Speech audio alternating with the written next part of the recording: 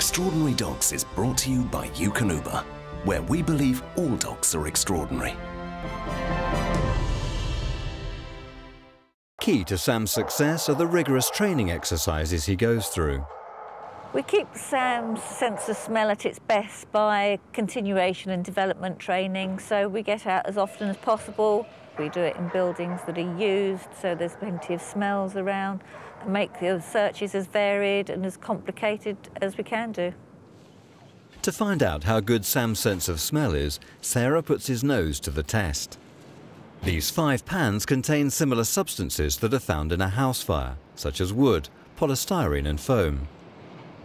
The fire tins were all made up with exactly the same matrix within them, and the flammable liquid was added to just one of these tins.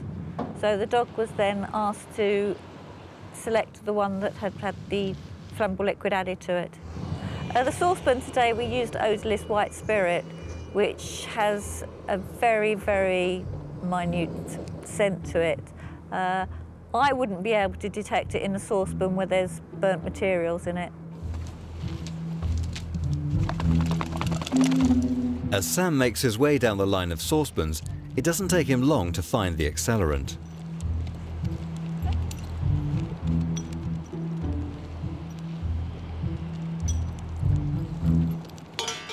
Well, without Sam, we wouldn't be able to tell the difference between the hydrocarbons that are caused naturally through combustion and those that are found in flammable liquids.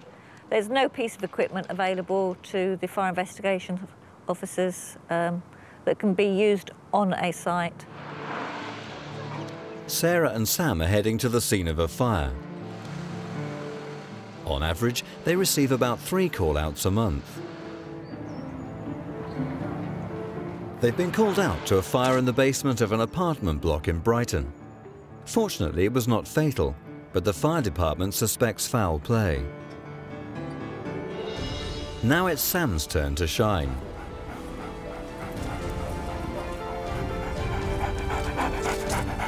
Success in training is all well and good, but this is where Sam will really need to prove his worth.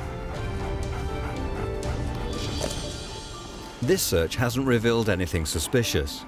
With Sam's success rate, the fire department can now put the residents' mind at rest and let them know that this was not an arson attack.